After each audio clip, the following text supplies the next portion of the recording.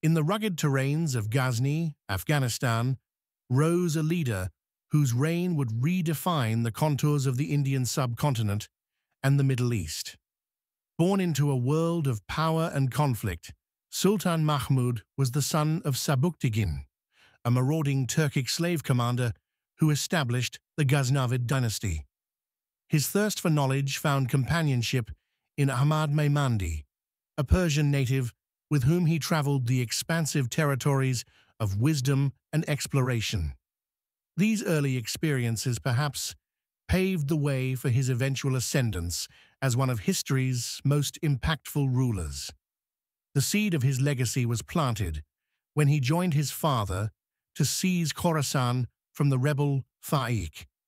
A swift breeze of demises ruffled the royal courtyard of Ghaznavid kingdom as his father departed the physical world.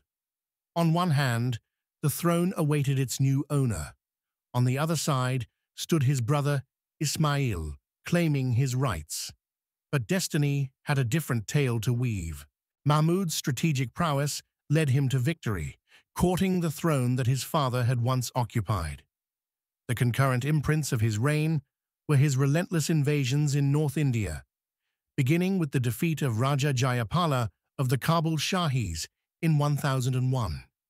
His legacy of conquest, his indomitable spirit, resonates in the annals of history, painting the life of a conqueror whose rise emerged from the sands of Ghazni to become a formidable force that shaped the world of his times.